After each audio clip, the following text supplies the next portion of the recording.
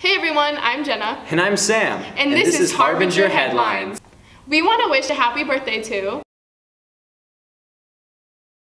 This is the first episode of Season 2 of Harbinger Headlines. The Harbinger staff is excited for the upcoming year. In other news, the club fair is today.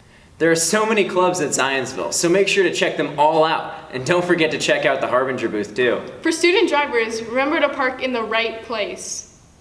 In the senior/staff lot, student parking has white lines and staff parking has yellow lines.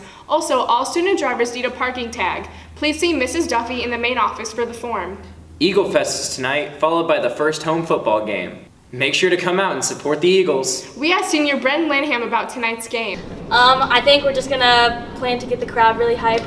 It's the first game and it's always neon themed, and hopefully we'll have a little surprise, but I don't know, we'll see. This year we've got some big plans. We know for a fact it's going to be better than last year. So this first neon night, we've got 30 pounds of powder right now. We spent over $120 on that. We've got some more money in the budget, so more's coming.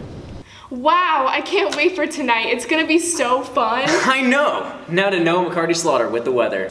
Hey Eagles! I hope everyone's had a great first 2 weeks of school. I'm Noah from the Harbinger, coming at you live from outside the school. Today it's partly cloudy with a high of 81. Tonight it'll get down, so make sure you wear layers at Eagle Fest tonight.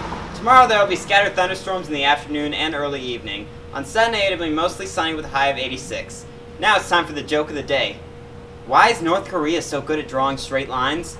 Because they have a supreme ruler. Back to you.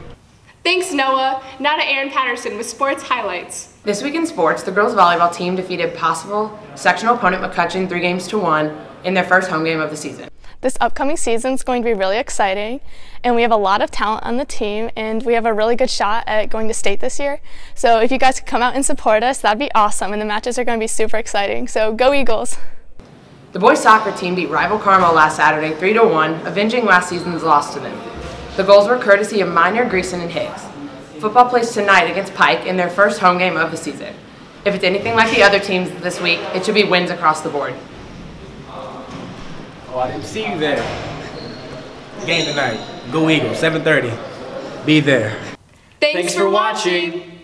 We are the Zionsville Eagles. Have a football Friday!